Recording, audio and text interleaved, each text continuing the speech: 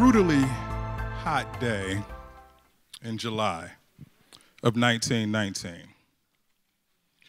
A young teenager drowns in the waters of Lake Michigan. Not because he was a poor swimmer or a strong riptide or a heavy current, but simply because he was black. That young teenager's name was Eugene Williams. You're going to learn more about him this evening than you ever had before, because tonight we're going to talk about the race riots of 1919, known as the Red Summer.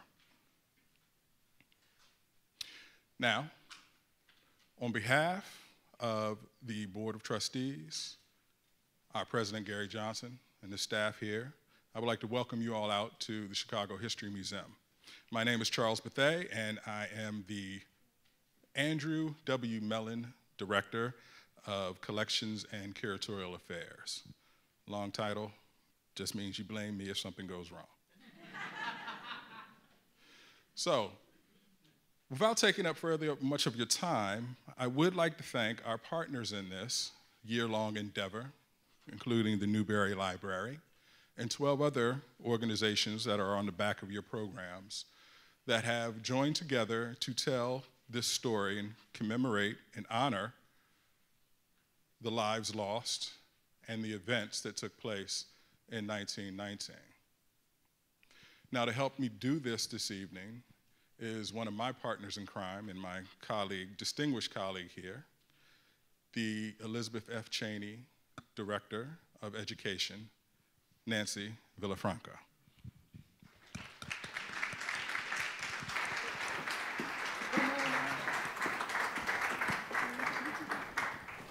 Good evening, everyone.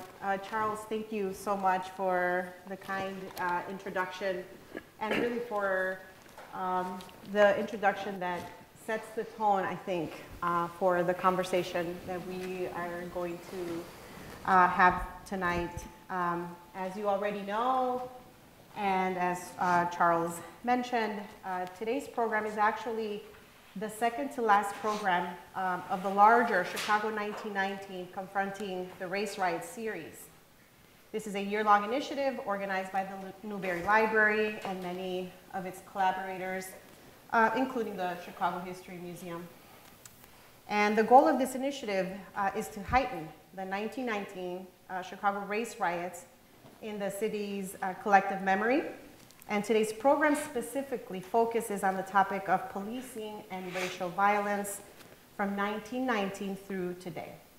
And joining us today for this dynamic conversation are our three panelists. I will share a brief introduction of each of them, but I also invite you to learn more about them and their work through the biographies that you will find in the program notes we shared with you.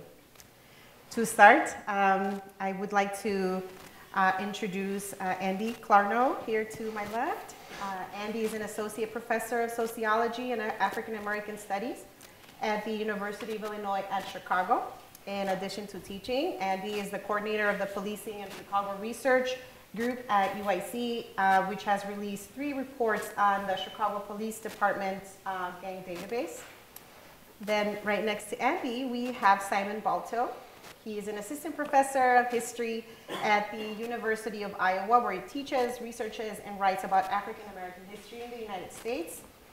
He's also the author of Occupied Territory, Policing Black Chicago from Red Summer to Black Power, which will serve as the basis of our conversation tonight. And then thirdly, we have Robin Robinson. Many of us know her and her work as a journalist and longtime news anchor for Chicago Fox News. She is currently the director of Restorative Justice Strategies at the Chicago Police Department, which she joined a few years ago, and where she hopes to foster partnerships and relationships between the Chicago Police Department and its many neighborhoods and communities. So let's all welcome our panelists with a warm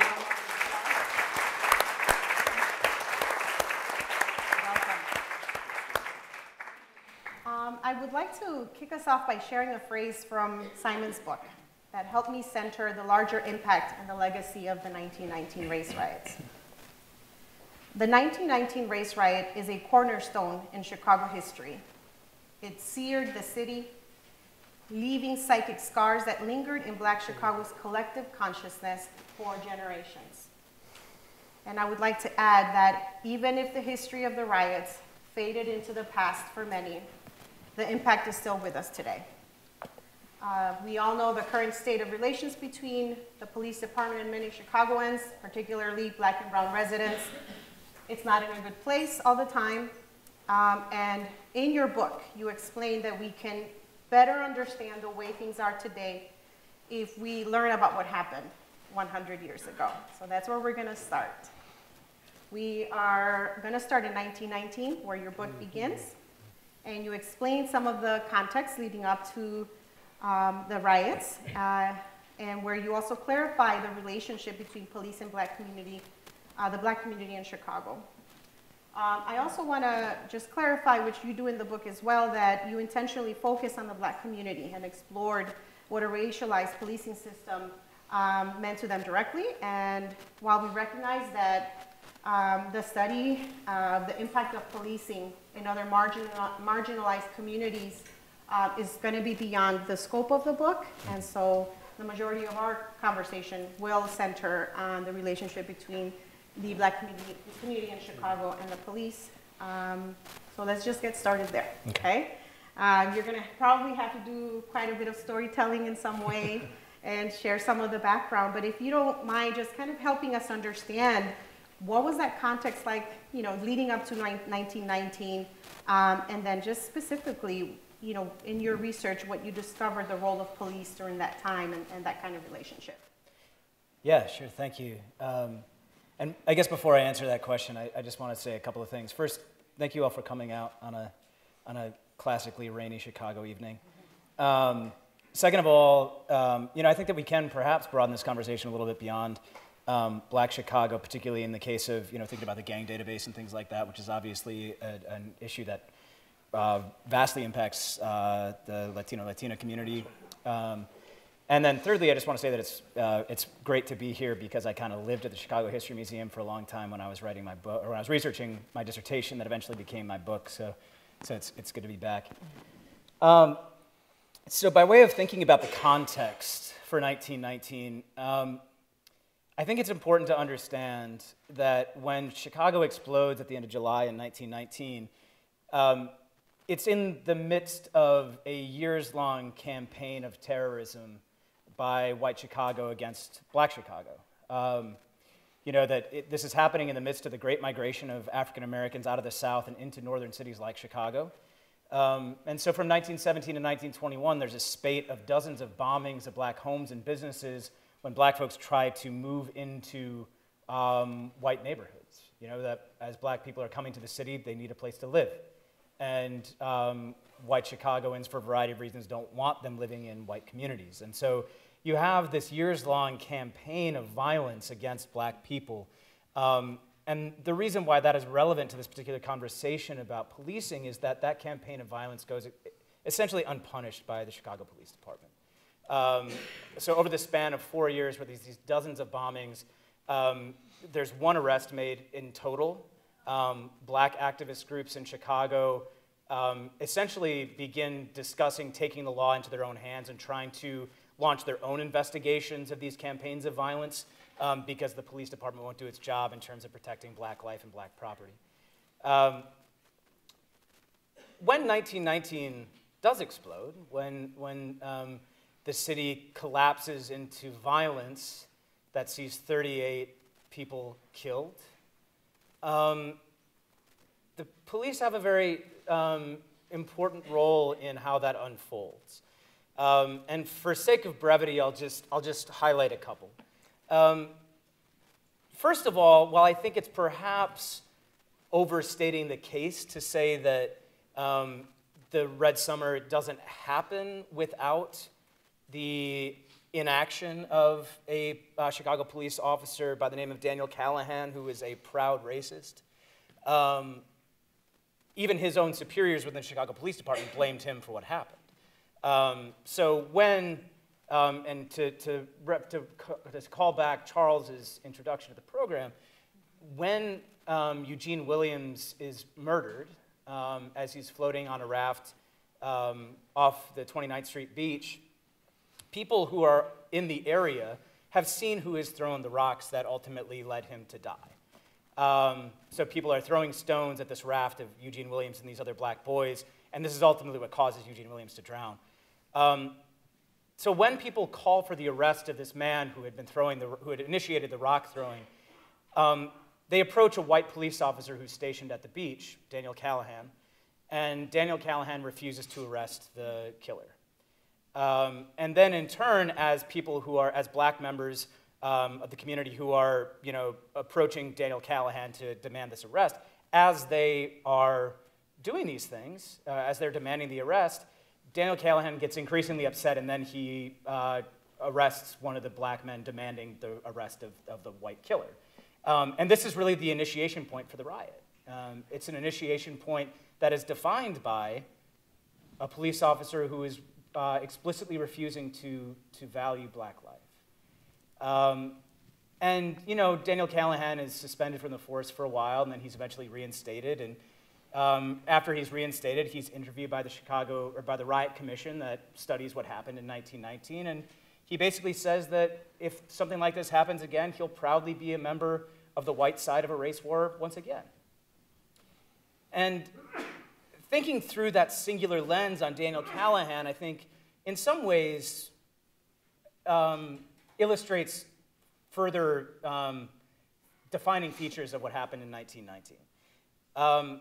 And by that I mean that when the Red Summer Riot explodes, the approach of the police force is to send 80% of its force down to the south side where the vast majority of black Chicago was confined at that time, and to essentially establish a perimeter around the black section of Chicago, with I think the noble intentions of trying to essentially prevent these white gangs that were provoking most of the violence from entering into the black community.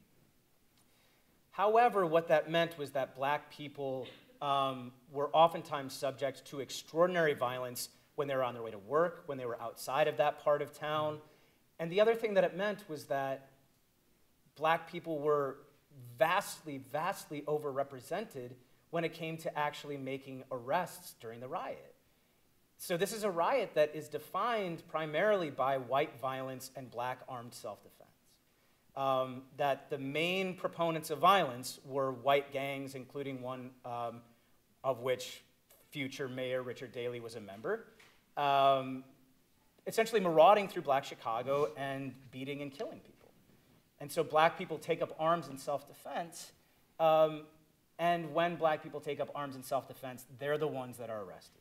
So although the numbers of people who die in the riot are essentially 2-to-1, black to white, the inverse is true when it comes to the arrest rates. So that vastly more black folks than white folks were arrested by the Chicago Police Department during this moment. And it gets to such a ridiculous and extreme degree that when a post-riot grand jury is convened to hold trials for people who are brought up on riot charges, they go on strike because they are so aghast at the extreme racial disproportion that the Chicago Police Department has done in terms of how it's chosen to arrest people and bring them up on charges. And so the reason that I begin the book there, in addition to thinking that 1919 is a defining moment in the city's history that continues to be vastly misunderstood or vastly ignored, is that when we think about some of the problems that plague black Chicago today, and I say this as someone who cares deeply about Chicago and about black Chicago, even though I don't get to live here anymore, is that when we think about black Chicagoans as being both subject to increased and disproportionate levels of harassment and violence and surveillance from the CPD, by the same token, black communities are also overrepresented in terms of communities that are most subject to intracommunal violence and other forms of structural and physical violence. And so when we think about those two issues as being defining problems when it comes to the black community's relationship to the CPD in 2019, those things are already evident and emergent in 1919. Mm-hmm. And obviously the scale and the magnitude of the riot was fairly unique, right? But I think also what you explain in your book is that those types of interactions were actually quite typical. So obviously we understand that relationships is already sort of already tilted and biased at that time. Robin, I wanted to take this next question to you and just to ask you how is it that Simon's description of that perception and relationship between the police and the African American community either resonates or compares with your covering of police and racial violence as a journalist, which you spent 27 years doing as a career here in Chicago. So I was curious, to hear from you and also from that perspective about those kinds of stories that you covered and what you took to mean, describe that relationship to be. So my history of storytelling is really rooted in my father, who was a writer for Ebony for 27 years, and his basic mission premise was show black excellence, kind of prove that we are 100% human, because when you talk about CPD or police not valuing black life, America was not valuing black life, and to expect one structure, which is particularly problematic even for people that aren't black, right, law enforcement, to somehow be better than the rest of the people who have bought into this lie, which was told in order to justify a crime against humanity. So I focused a lot of my reporting on kind of what I didn't call it that at the time, but it's like restorative narrative, look at this great thing going on, or here's a problem, but here's a solution. Here's people doing something great. But stories about police acting badly, particularly to African Americans, that's low-hanging fruit. I mean, and the problem earlier in my career was it was all anecdotal. And I would say, you think everybody's just lying? And then came the cell phone, right? So suddenly, oh, maybe it is happening. But black people have never, in this country, to this day, been able to take for granted the equal protection of law. Ever. Which is not to say that they always don't get it, right? But you can't take it for granted. You don't have that benefit of the doubt. Conversely, some of the most transformational victories have had to go through the courts and not through the populace. So that has kind of been why black lawyers and places like the Southern Poverty Law Center that focus on, having relief from the American justice system until people figured out all they had to do was appoint the right judges, but that's another story. So, I've reported on, I don't know how I got this on the air, and I've run into the lawyer who represented the woman previously, now in my current job, and he was a young lawyer then, a woman who was what I now call a trafficked person, and she was in the high-rises down there, Robert Taylor Homes, and an officer who was a detective was forcing her to engage in sex, so as not to arrest her. And she actually saved some evidence, I won't tell you how, went to the hospital, had it tested, matched him, got a lawyer, was suing, and I did the story. It was very difficult to do, but the only reason we could do it was because it wasn't just her word against his, because her word meant nothing. Because a police officer's word is supposed to mean something, right? Yet you find out that black people aren't the only ones who know that it doesn't always, right? So I remember talking to Dick Devine, the former state's attorney here in Chicago for many years, who said, you have to bring me more than the cop said for me to file charges. And I thought, wow, you don't trust them either. And it only takes a few instances of seeing, just how bad they can be, but it doesn't matter if they're individuals, and you talk about looking at it through Callahan's eyes, right? Not only did they not arrest the people that were throwing the rocks, but the people that were throwing rocks weren't just throwing rocks. When other black people came to who could swim, were going to go to try to save them, they kept them from going into that water because it was not their part of the water. But it was reflecting You said they didn't want them to move into their neighborhoods for a variety of reasons. It was for the American reason. It was because people had been told, taught, convinced, brainwashed, benefited from the idea that people from Africa were less than human. And so that whole narrative of fear, hate, permeated everything. Sometimes I think it's a miracle. Okay, I might just be a miracle sitting here, right? I mean, from what we, really had to, and it's, the worst part of it is that some of it was internalized. So if you say, going back 100 years can help us going forward, I want to go back further than 100 years. And I always go there. I'm going to go back 400 years. So 1919, go to 1619. This is an auspicious year, this 2019. I mean, but it's, it's the original sin. Thank you, Robin. And so, you obviously you've covered all of this, and you lived and experienced a lot of this throughout your career as a journalist, but now you're with the police department, and so I experienced it as a person too, right? Yes, yes. Personally. So, how do you channel that into the role that you have now? Well, the same way that I respond to people that tell me, oh, that's a violent neighborhood, oh, that's a bad neighborhood, because they're judging the whole neighborhood by, a small percentage, and then they want to know, well, why doesn't the rest of the neighborhood, address that and do something about it? It's a similar thing within policing, right? It's kind of life or death. If we can shift the culture, and I see a lot of, I hate people get upset, I'm not being defensive, some really good people work in the police department. Anybody here? And they don't always admit it when they're out in public, they are the police. Anybody got any police in here? Because I'm not the police. No? They're afraid to come here with you guys tonight. That's what happened. There's some people get into it for a lot of very altruistic reasons. Of course, there are also those people that get into it because they were bullied. They want to be a bully, right? So the psychological profile of why someone wants to be in law enforcement. But you would hope that it would attract some really good people. That would be the hope, right? So it's given me relationships that I wouldn't have otherwise had, because people in law enforcement don't tend to go around saying, yes, I'm the police, would you like to talk to me about my job? Because a lot of times the conversation is very difficult. It's a hard time to be a police officer. I don't know there ever is an easy time, but particularly now, with all your warts exposed, right?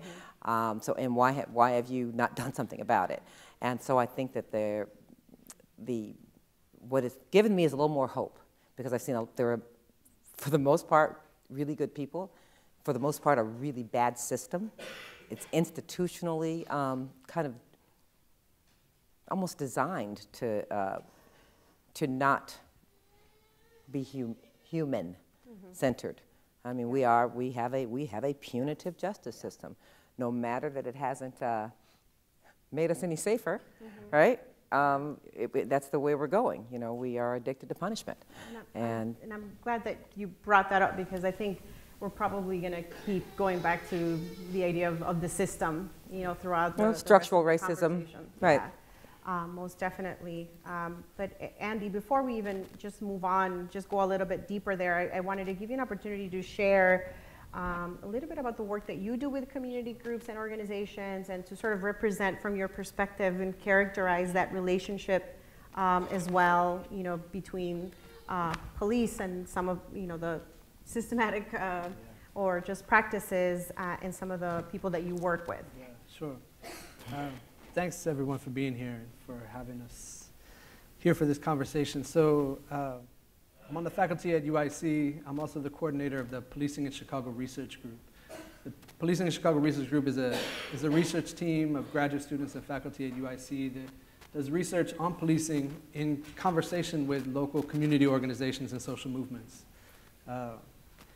Obviously, communities, Black, Latinx, Arab, and Muslim communities in Chicago have a lot of concerns and distrust of not only the Chicago Police Department, but other law enforcement agencies as well, ICE, the FBI, right? So concerns about obviously the disproportionate incarceration and death of Black youth, immigration raids and deportation of immigrant communities of color, particularly Latinx communities, and then the surveillance and infiltration of Arab and Muslim communities. Creates a basis for a lot of fear and distrust that is systemic, right? The organizations that we've been working with, we provide research support to organizations that are trying to understand policing and how it operates. And some of the questions that have really driven our work over the last couple of years have had to do with big data and data-driven policing. It wasn't necessarily articulated that way at the beginning, but communities came to us with concerns, organizations came to us with concerns about the gang databases. They knew that the police department, the CPD, maintains gang databases, gang designations, and uses that to target black and brown youth, and that ICE has access to this information somehow and uses it as a pipeline to deportation for immigrants, to target them as priority targets for deportation. There were also concerns on the part of Arab and Muslim communities about relationships between the police department and the FBI for surveillance, counterterrorism and surveillance, and what are the structures that are in place to facilitate coordination and data sharing between the local police and the FBI. And so this is what we spent the last couple of years looking into. A lot of our work has really focused on the gang databases. But what's become clear is that in this current era of policing, there's something about big databases, right? The collection of massive amounts of information and the way it gets stored and used through advanced algorithms to predict who, when, and where crime is going to take place, and then the way it also gets shared between different law enforcement agencies that facilitates the coordination between local police, federal immigration authorities, and homeland security agencies, which use this information to target communities of color across the city.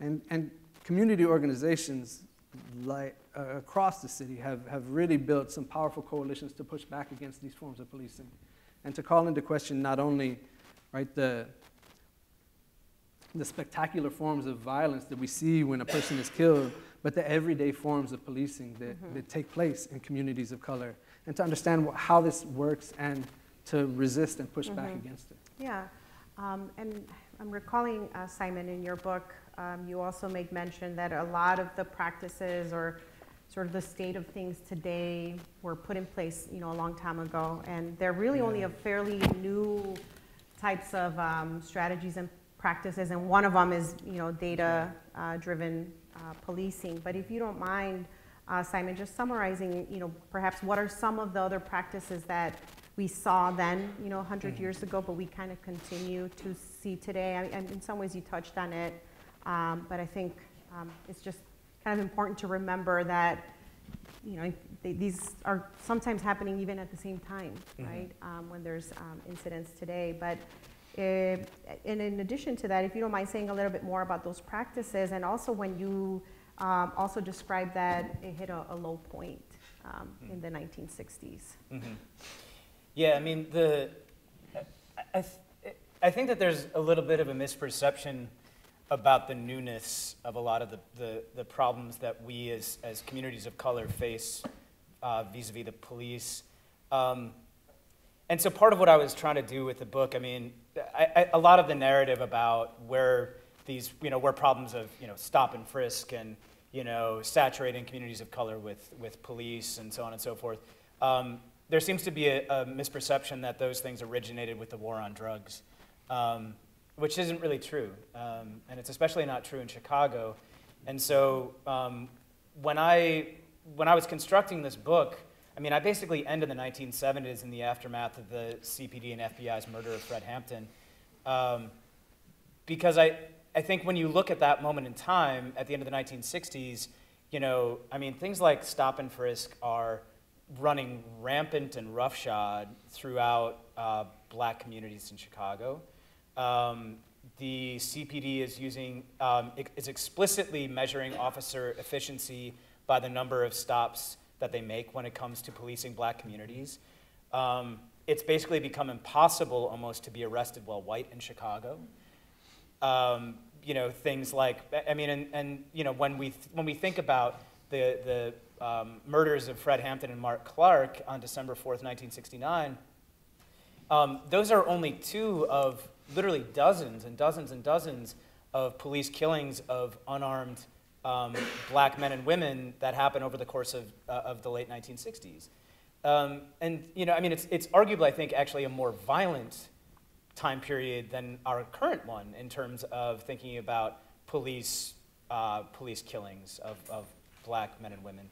And so I think that when we're thinking about this system as a system, and I want to be very clear that, like, I mean, we can see things through the eyes of someone like Daniel Callahan in 1919 and perceive him as a quote-unquote bad apple. And I agree that I absolutely agree that there are plenty of people who get into law enforcement with the best of intentions. I gave a talk at the CPL Harold Washington Library earlier this summer where I actually had a long conversation with a brilliant and beautiful young man who was in the police academy, and he was in it for the best of intentions, but he was reading my book to try to figure out like how to do something about it, right? I mean, and so he asked Can me you how give to me do his something. name? I did. make sure he moves up the ranks. I gave him my card, but he hasn't emailed me. But the point being, I mean, that there, I have a problem with the bad apples framework because there are bad apples and there are absolutely wonderful apples, but like, the apple barrel is a problem, right? I mean, and so when we think about the problems that we face in 2019, the problems that the problems that black communities were beginning to face in 1919, and I don't want to say that I don't want to say policing in Chicago in 1919 looked the same as it does in 2019 because that's not true, right? I mean that these systems evolve. I mean that in 1919, black folks in Chicago are not the primary problem in the eyes of the CPD. That they're still in a lot of ways concerned at that point in time with labor radicals, European immigrants, and so on and so forth, but they're evolving their perception of black folks. And so thinking about how these systems become more powerful and increasingly repressive over time, I think is useful just in terms of making us better understand how deep the problems that we currently are dealing with really are rooted in this system. And so when we look at like the 1960s, things like big data, things like the militarization of police where they're literally getting weapons from the military, those are new developments. But in terms of these larger sort of day-to-day operations of how policing works on the ground and how people experience being policed, in a lot of ways, that stuff has been entrenched for a long time. Yeah, thank you. That's an important clarification. Yeah. Andy, if you don't mind, I'll follow up with you just to ask a little bit more about how does then, in more recent decades, how does the dynamics change of policing with data-driven practices? Yeah, I think in many ways it's an expansion. As Simon makes clear in the book, many of these practices are rooted in things that were happening before the 1960s and that expanded during the 1960s. So in many ways, the Red Squad, which operated in Chicago for many years and collected files on hundreds of thousands of individuals and organizations, that kind of file system is the precursor to contemporary gang databases and terrorist watch lists, right? When Orlando Wilson introduced this kind of professionalization of the policing to move it away from the police as a tool of local ward bosses and to try to create a professional, modern police force, one of the points that Simon's book makes so powerfully is that this looked really good for the police department, and it was terrible for Black Chicago, right? Because the police started, using data and promoting stops and frisks to target, what they perceived with the limited amounts of data that they had at that time as hotspots, right? In the 1990s, though, most people think about big data policing or data-driven or intelligence-led policing as a development that took place after September 11, after those attacks. But it was really grounded here in Chicago by the middle of the 1990s. The CPD introduced community policing CAPS and data-driven policing. They went hand in hand from the very beginning. One of the things that sets Chicago's community policing project apart from several other cities is the real emphasis on data analysis, data collection and analysis. And by the early 2000s, in 2001, the CPD had been working with the Oracle Corporation for many years, but they began developing a new data system called CLEAR, the Citizen and Law Enforcement Analysis and Reporting System. This is the overall database that the CPD uses, right? All kinds of things go into that. 911 calls, witness statements, arrest records, include mugshots, tattoos, including information about people who don't have arrests but whose activities are considered suspicious by the police. So one of the databases is of investigatory stop reports. They used to be called contact cards, right? When people are stopped and searched, they put that data into a database. Not only data about yourself, but about who you were with, right? And use that to develop analyses of people's social networks and who they know and who they're connected to.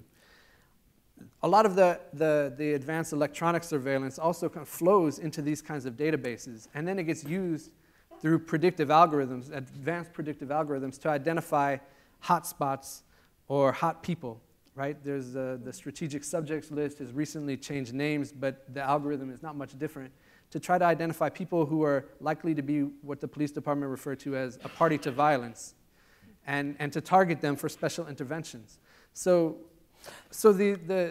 all of this data, which is collected and stored in these databases, is then used to shape deployments.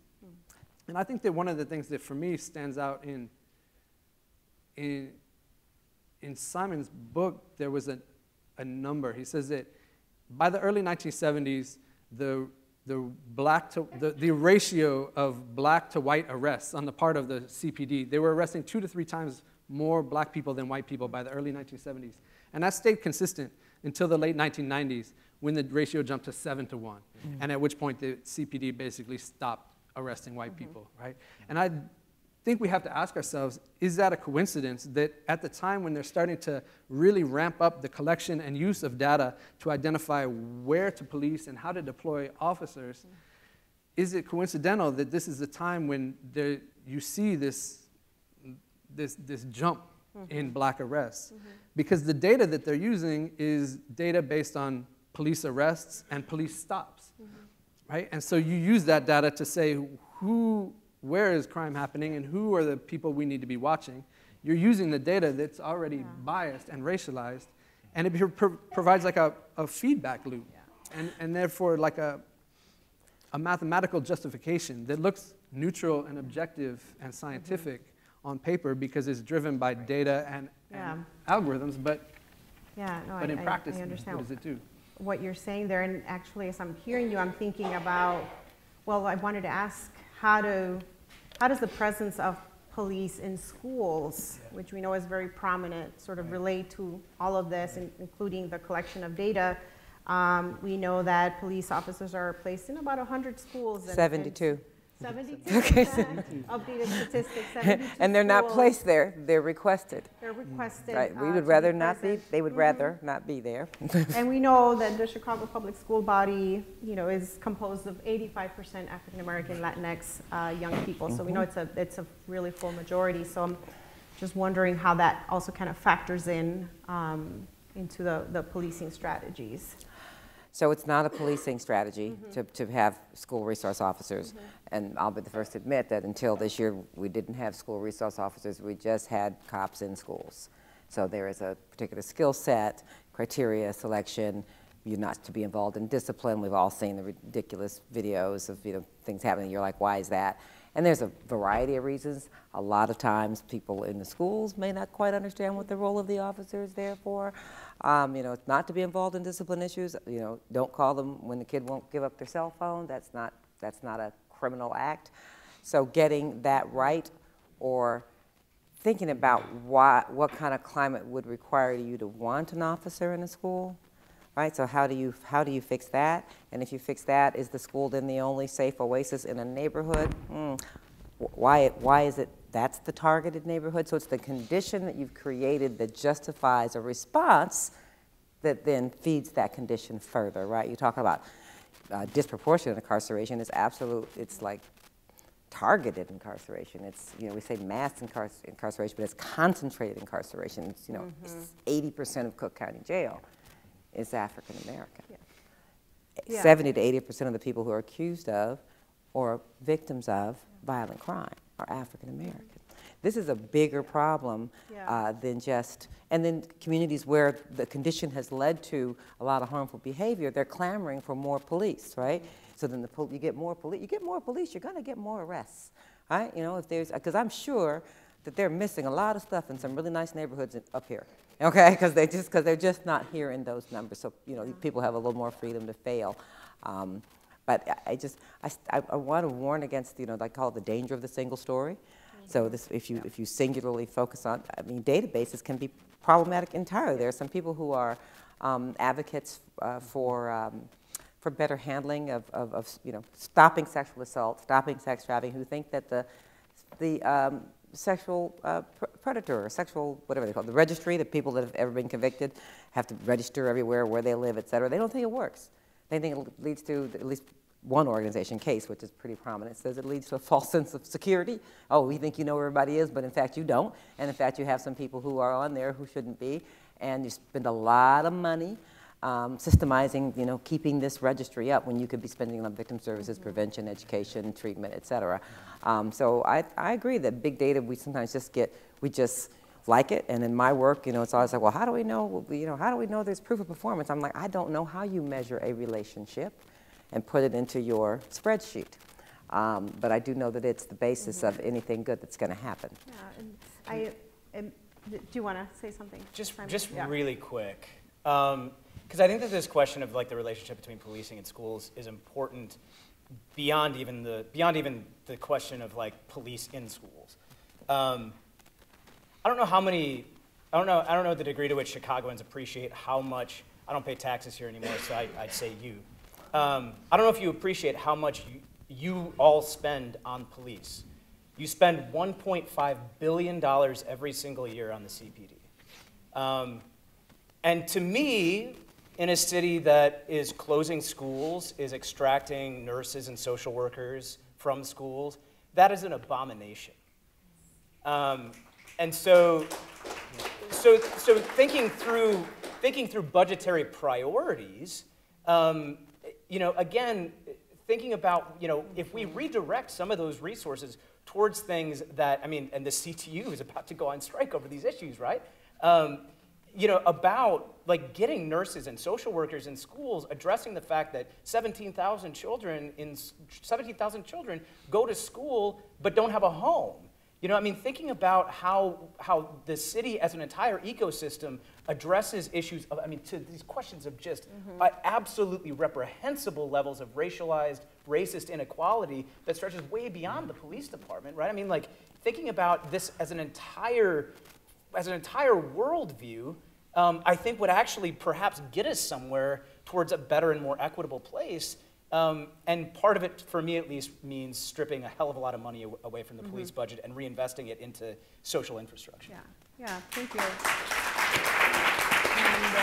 And I'm going to follow up on your point and suggestion about redirecting resources to sort of move us into reform and change and having some of those conversations. Our hour is slipping minute by minute. But obviously that's one of the more popular, you know, suggestions about where to place the money, because right now it seems to go on punitive, you know, from that perspective. And so, Robin, I wanted to just follow up with you a little bit more so you can share more about a concept you had shared in our conversation last week about just the police department being in constant state of reform, but also just to learn more about, you know, what is guiding, you know, the Chicago Police Department. What are the changes that you sort of personally are involved with, knowing what we know about the impact, right, that really a lot of this history and a lot of this concentration really impacts Black and brown communities and other marginalized communities. What does that work look like right now for CPD? So you talked about kind of a holistic view, and I think that's very hard for people to do, right? We focus on whatever's on fire in the corner, right, and it becomes front and center. That's what reporters do for the most part. No matter that they have then skewed the entire full view, you think everything that's happening is that fire. But I think that I have a lot of friends who are police abolitionists. and they make the very same argument. And I believe, too, that we should abolish policing as it has been conducted in this country, right? But I also believe that there's an inherent danger in the field of law enforcement. So we keep talking about the Chicago police, and I want to broaden out, not just to law enforcement, but to all of us, that we all exist in a state of racial anxiety in this country because of the persistently racist structures that started a long time ago, and they're very difficult to even talk about. That's where the anxiety comes in, right? You know, it's like, you know, well, you know, that wasn't me, that wasn't I have no privilege, you know, and whatever the conversations, you know, boil down to, we realize that of all those people that were experiencing biased policing back in 1919. I mean, if you look, this blew my mind, which is that they listed the nativity of people arrested in the whole year, not just for during the riots, and really the people that fared the worst after quote unquote colored were Polish, Italian, something they called, well, and this wasn't, their numbers weren't big, but I was just amazed, they called them Bohemian, and they listed it by Russian, and it could have had to do with the numbers of Eastern European immigrants that were here. But also you talked about the conditions, the migration from the South, but also you have black men who had been to war and were not gonna take this lying down. So to me, one of the biggest hallmarks of 1919 was for the first time fighting back. And people actually talked about that, even for the loss of life and against the odds and what have you, fighting back. And the surrounding, the National Guard coming and kind of seeming, as you said, to protect the community, but that also resulted in more black people being arrested than anybody else. But it reflected the times, right? Maybe they just didn't want the city to burn down and the fire spread to everything, so there was a lot of loss of housing and buildings. But it really, George Stauber, the rock-throwing gang leader, actually was indicted. But he was found not guilty by the judge. So, I mean, it reflected the absolutely racially polarized times. Today, addressing that, actually learning how to talk about it, the fact that I never was taught about the Red Summer in all of my education, that doesn't sound like an accident to me. That sounds like an intentional carving out of a piece of history that we don't like. You know, and you look at the people that, we now have Fred Hampton Way, and people act like, oh yeah, we always thought he was a hero. You did not, okay? So, you know, the changing, you know, I thought he was killed in a shootout. Oh, it's assassination now? Okay, you know, so we can't forget, you know, what things were just because we would like to think that they are okay now. We come to this museum with recruits. Every recruit, in fact, we started out at the DuSable Museum. Every recruit for the last 2.5 years, so almost 3,000 of them because we had a hiring surge, has come to a museum to learn about policing through the African-American lens, which is what is it meant to black people, right? And why do people not like you on sight when you go in their neighborhoods? How do you have a conversation about Blue Lives Matter being an insult to Black Lives Matter? So you got to change your policies and procedures and structures and all that. But at the end of the day, you have to empower people to remain part of their community and not become this separate force, which the professionalization, O.W. Wilson's big ideas did. Said, you know, just the facts, ma'am, leave it to us, we'll take care of it. Well, they can't take care of it without community collaboration, trust, cooperation, legitimacy, stay within the community. You know, officers clumping up and only being with other people in law enforcement because nobody understands us not addressing the trauma that comes with what they do, right? Not just the bad things that some do, but what they actually see and address every day, officer wellness. We've not had that kind of holistic, and I'm not saying that's going to justify continuing to spend $1.6 billion on police, but what I'm saying is that you have to fix a bunch of stuff all at once. If you just said, okay, we don't need any more police, there are places that are going to be very difficult to be in, all right? So let's be realistic about that, but you don't want the kind of law enforcement that hasn't made us any safer. You know, when we talk about a punitive system, it's the definition of insanity to keep doing the same thing and expecting a different result. So we're trying to do things pretty dramatically different, but it's not easy to shift culture. Yeah. And as I said to you on the phone, it is it'll be a never-ending vigilance. You will always, law enforcement is inherently dangerous, not for the physical danger you're in, but for your psyche. Yeah. In my very unlearned opinion, right? I've only been working for the police department for 4 years. I'm not the police. Let's get that straight. Something happens in this room and you guys are in danger, do not run behind me. I'm going to be running out the door, okay? So I'm not going to help. I can't help you, right? Well, yes, I agree. The cultural shift obviously is the hardest one to do.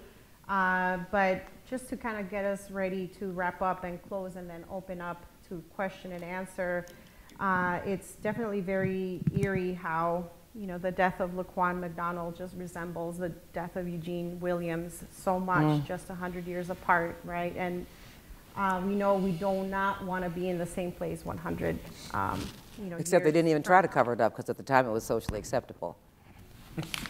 Yeah, and so I just wanted to get us to wrap up, maybe perhaps looking a little bit more into the future and some of the opportunities that we have ahead of us. And just like I opened with just a little piece, an excerpt from your book, Simon, I was hoping that we can conclude our conversation that way as well, because you mentioned in the closing of your book that history is at work in the present now, and we have the opportunity to learn from this history. History is not just how we tend to the dead, but a vehicle for attending to the living, to look at the past and to the future as well. And you're right, it must force us to reckon not only with the history of the police arrangement in this country, but also with the reality of the one that we live with today. Maybe by reckoning, we can begin reimagining, and perhaps by reimagining, we can make the reality of the past and present not be the reality of the future. So we just have a few minutes left, but I hope that, that you maybe perhaps each take less than a minute or so to just talk about how we can use this as an opportunity to face this history and attend to the living today and reimagine a better future. Yeah, and pardon me, I'll be brief. So, I mean, I'm not someone who's predisposed to having a lot of hope in this current system, having studied it for 10 years and having had my own experiences with racialized policing as well. But I will say that there are moments in this history where I am fortified a little bit, having studied people in the past who have sought to challenge and reimagine this system. So, for example, in the early 1970s, in the aftermath of the murders of Fred Hampton and Mark Clark, this huge network of community organizations in Chicago, spearheaded by the Black Panthers, but also the African American Patrolmen's League, indigenous groups, Latina groups, poor white organizations, launch a campaign to get community control of the police, right? Which essentially, the fundamental question at the core of an effort for community control is, who are the police actually responsible, who are the police responsive to, right? And who controls the police? Who gets a say in what policing looks like? Who, what sort of democratic processes animate police behavior and police logics?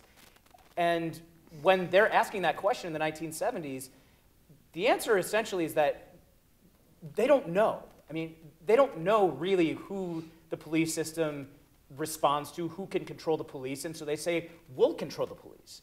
And so what that looks like is essentially that neighborhoods have their own police boards where they get to determine and dictate what policing in that neighborhood looks like. And all of this is to say that, you know, we have creative thinkers in the past, in the history of our city, who have been asking these questions for a very long time. And that is both, A, really frustrating because nothing has really changed for the better, for the most part. But B, I think it is worth knowing that the questions that we are wrestling with right now have an ancestry. And thinking about that ancestry and perhaps using some of those imaginings from the past going forward is a worthy project. Thank you, Simon. Robin or Andy, would you like to answer the feel like question I as well? said enough. We're almost out of time. But. No, you go. I mean, yeah, I would pick up on what Simon says and say I feel like we're living in a moment like those years of the early 1970s. Now, in the last 4 years in Chicago, there's been so many powerful mobilizations for establishing community control over the police, to shift the way that funding happens with the campaign to stop the construction of a new police academy, to erase the gang database, to stop the practices of countering violent extremism. And communities of color across the city are coming together in powerful coalitions and demanding a say in what policing looks like and what happens in their communities. And I think that's where I place my hope at this point. Thank you, Andy. I would ask, would any of you send your young adults to be members of law enforcement? So that's why you get what you get.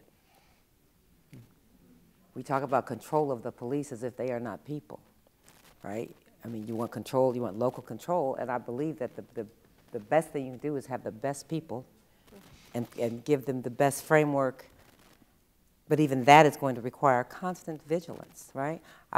If the Afro-American Patrol League could see what the executive level looks like at CPD now, their mind would be blown, right? I mean, because there was a lot of racism that officers of color face within the police department. I mean, you still don't have a whole lot of mixed teams. But I also try to recruit. I try to recruit black people to the police department.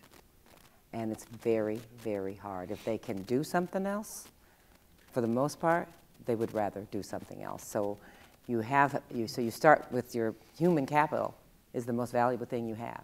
And I don't know what kind of control is going to change your outcome, right? Because you're dealing with people, so they are still people, good people, bad people, just like everyone else.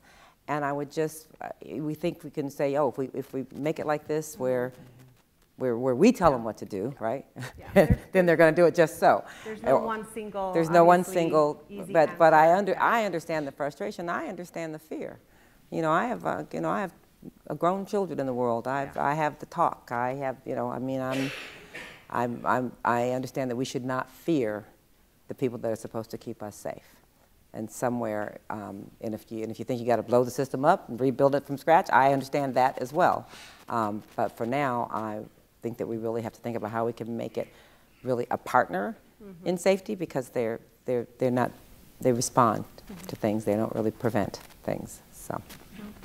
Thank you so much, Robin, Simon, Andy. I'm sure that all of you would probably like to jump into the conversation right now. So we would like to just hold a little bit of time, maybe 10, 15 minutes to take questions from the audience. I know we have a couple of mic runners, so if you don't mind just raising your hand and then making sure you wait for the mic to reach you so that everybody can hear. Maybe we can just give our panelists one more round of applause before we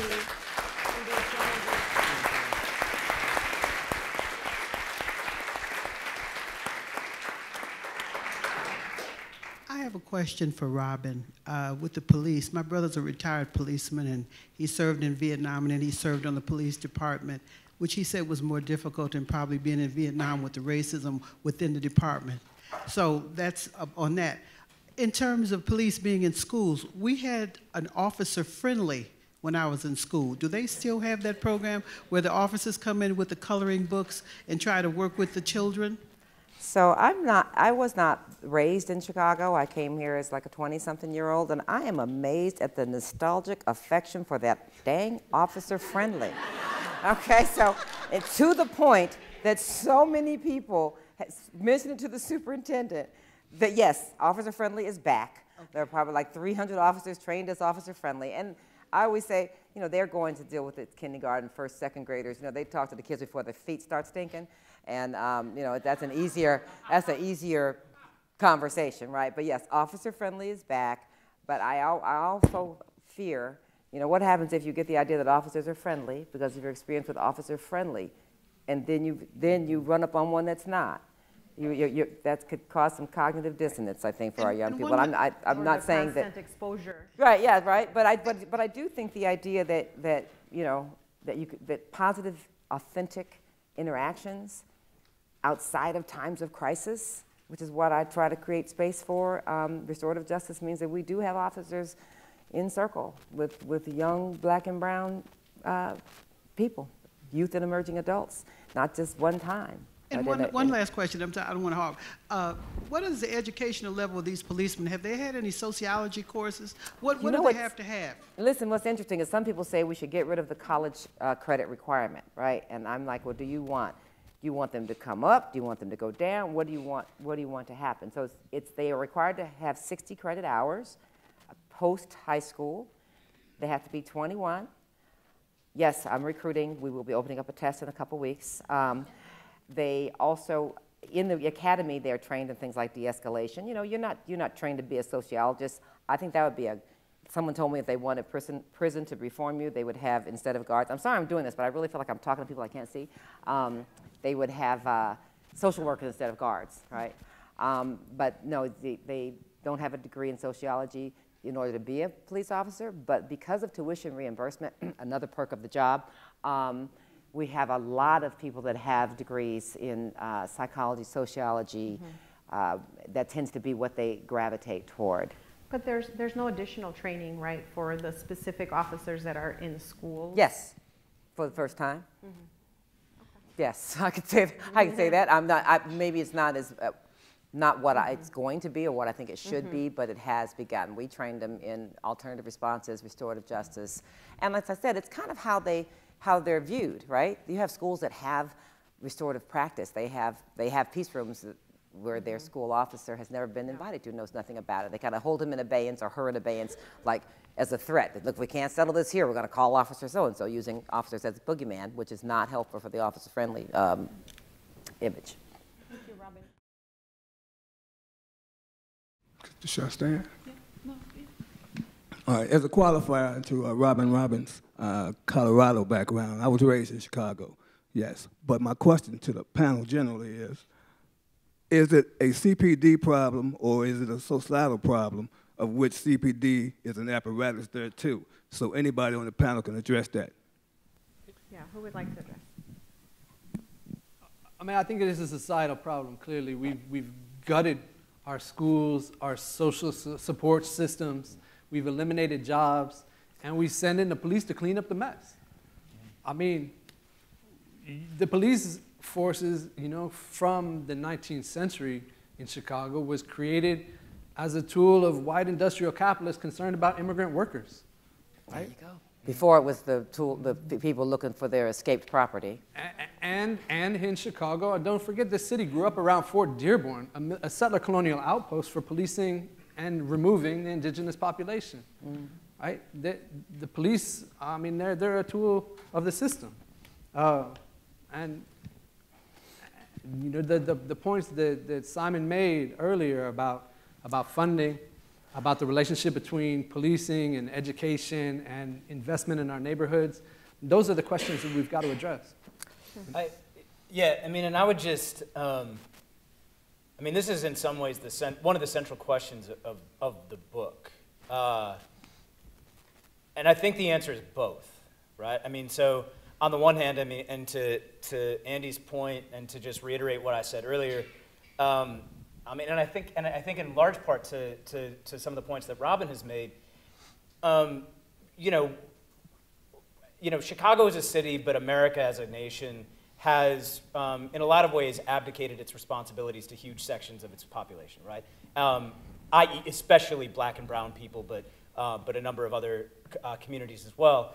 And so when we think about this, what the function of policing is, in a lot of ways, it is that we've created all these messes, and then really the only institution that gets a ton of money at this point is the CPD to go essentially clean up these various messes. So on the one hand, it is this social problem.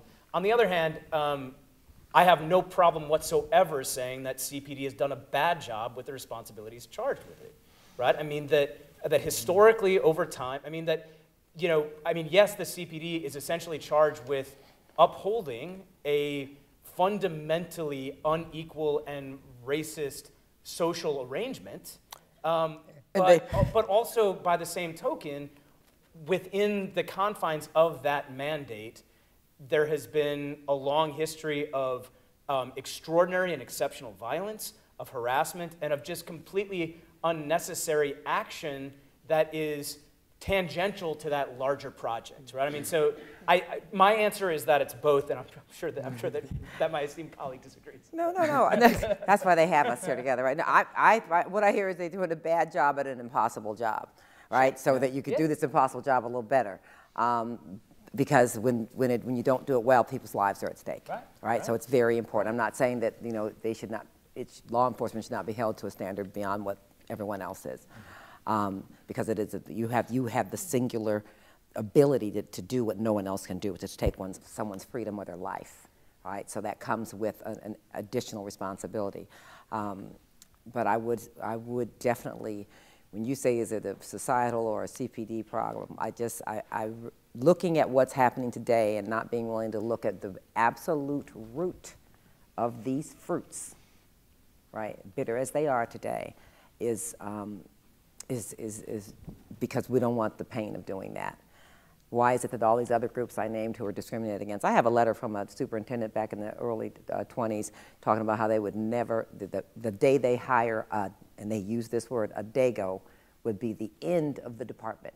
They were that biased against Italians, right? So, but yet now, fast forward, 100 years later, and everyone else has managed to move up, right? The mobility, the lack of mobility, the persistent, cyclical poverty, lack of generational wealth for African Americans, and I know it's more politically correct to say people of color, I'm talking about black people, is unique and something that we really need to address.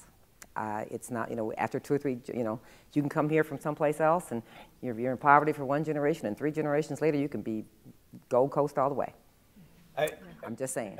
I'm just saying. So, I mean, and to this point too. I mean, I think it's worth thinking about the ways in which these larger these larger issues of race fit within this story. I mean, that when you're talking about the discrimination against Italians, I mean, back in the day, the CPD was an organization that was wildly discriminatory against against Irish people, and then the CPD becomes a jobs program for Irish people. Right? Nationally, it's a very Irish system. I mean, most of the cops in the 20s and 30s and 40s are people from Bridgeport, and so. But it's changing. The demographic is changing. There's the generational. Used to be if your father was a cop, you were a cop, your uncle was a cop, so and so, and you have basically Caucasian officers telling their young people, don't go into this field. No one appreciates you. You're under all this scrutiny. It's psychologically difficult. I mean, you have now information that wasn't previously shared about the rates of suicide, drug abuse, domestic violence among members of law enforcement, because, as I said, there's been no attention to trauma, just like we have not treated what's happening in our communities as a public health problem, right? And the trauma creating more trauma. So it's what's growing. There are a lot of Hispanics are coming on the job. So if anybody has some ways that you can help me to recruit African Americans to, I see one of my partners there who tries to help us. And the tagline, talk about acknowledging how bad you've been. The tagline is "Be the change" for our recruitment. I mean, no one is trying to say that there's not. It's not even reform. Like I say, it's transform is what's needed. And the lessons from this history, ought to caution us, right? Even as the demographics change, that making sure that this system just doesn't come exactly and repeats itself and over. Thank you. I think we have time for the final question. I'm going to choose this gentleman over here, if you don't mind bringing the microphone.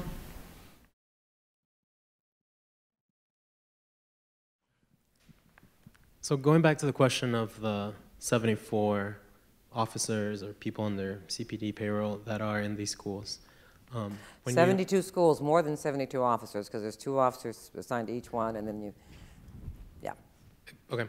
Okay. Even more officers than I thought. They're all high schools. Okay. So I guess one of my immediate question after you brought up that was not necessarily why some of these officers are called. I was a product of CPS. I've seen officers since I was in middle school, roaming around schools, inside of schools, and I was a product all the way through high school. I've seen them in high schools. But what you said was really fascinating, because you brought up that they were asked to be there. People called them.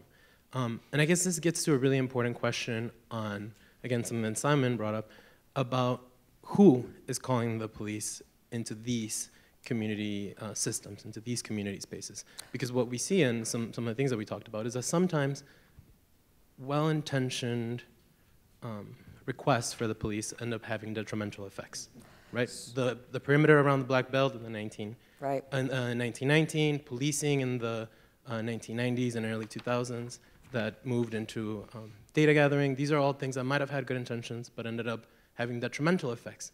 And when we talk about restorative justice, we think about, well, it's supposed to be about restoring the community's power over them.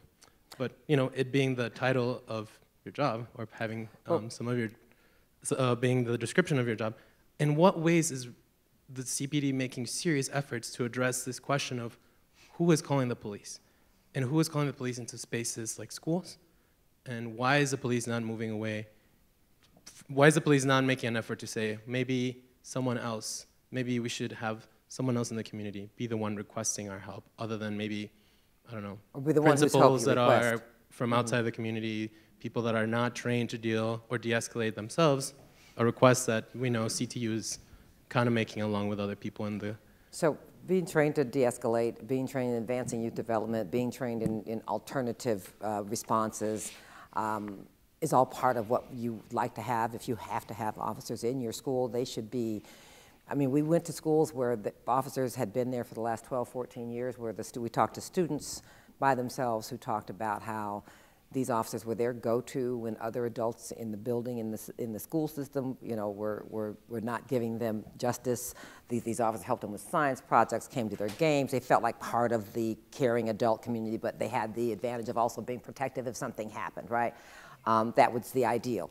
Conversely, you have people who say, if you don't want officers in your schools, the people that ask for it are the school community. So the local school council, in consultation with the principal, which remember is hired and fired by the local school council, oftentimes it's, teachers feel unsafe in many of these schools because these students are coming to school with a whole lot of baggage. And those schools that have found ways besides being punitive to address that. I'm thinking of one school on the north side, Sullivan High School. They had 700 suspensions 3 years ago. They only have like 750 students. Okay, so I'm like, everybody gets suspended. They were calling, they had, like 12 arrests. They had this, last year they had, I think they said 20 suspensions and only 1 arrest, and that was because the police came looking for a student who had done someplace else, but they knew they'd be in school, right? So changing that school climate, it becomes so that you feel like your principal and local school council say, well, we don't think we need officers inside the school anymore, right? We think we're good. Yeah. You can look at CPS touts some numbers that some people argue about the number of students. Remember the school to prison pipeline? They have some data that seems to indicate that's drastically been reduced because that was a crime against humanity. But we talk about all these other things that aren't working, whether it's your economic path, your educational path, your wellness, mental health path, but the only representation of all these failed systems that shows up in person in your community are the police officers. So that's where a lot of the frustration is aimed, right? It's, as I said, low-hanging fruit. So they're in person, and I think that kind of causes us to look at that, and it's a little easier to look at than and less complex, it seems, right? If we just stop those cops from doing that, right, everything would be better. Yeah. But if you got to start looking at complicated socioeconomic, racial history, then how are we going to fix it, right? If I can just fix that cop, I can fix this problem at least, is what I think happens. Am I wrong, you think? I think it just raises a larger philosophical question, which is what it means that so many of our young people, their understanding, like their primary interactions with agents of the state or agents of the government are police. Yeah. Right? I mean, and so so when we think about that, I mean, I don't know how many people in the room live right around, live in River North, live in Gold Coast. My suspicion is that if you do, you don't have many interactions with the police. And so I think it's worth thinking about what it is like and what it means philosophically for the experiences of so many of our young people to be defined by, to have their understanding of who the government is, who supposedly these representatives of a democratic society are, that their primary lens through understanding their relationship to this larger great project of democracy is police. Personally, I think that's a problem. Again, that is not to say that that's the fault of the police. I mean, to the gentleman's point earlier, I mean, that this is, again, part of this larger reality of police being tasked with doing a very, very sort of impossible job of navigating and enforcing the status quo in a profoundly unequal society. But I do think that there are these larger, there's a lot of larger philosophical questions here to be had about, what exactly all of this means for us living in a supposedly democratic society and having these be the realities that shape people's lives. Thank you for that wonderful question, because I think it does remind us that we have the opportunity to have these discussions and these conversations with the people who are experiencing these everyday interactions as well. And to sort of break from moderator hat for a second, as also a product of Chicago Public Schools, some of us can speak personally to that experience, and it definitely, as even the note that I sort of started with, it just kind of seeps into your subconscious, right? It's something that you kind of just carry with you. What if those interactions were positive? Yeah.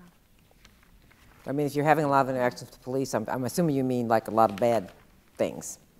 Or just, or philosophically, what it means for that to be how people understand their relationship to this larger democratic project. That if you're a 16-year-old kid whose understanding of your relationship to the state or the government, by which I mean the city government or the larger state government, the national government, if the police are your primary understandings of what that is, I guess maybe if you have these wonderfully amazing interactions with police, then maybe that looks, maybe that is perhaps not like a bad perception of your relationship to your country, but by the same token, there's I think that for the most part, that's not necessarily the case.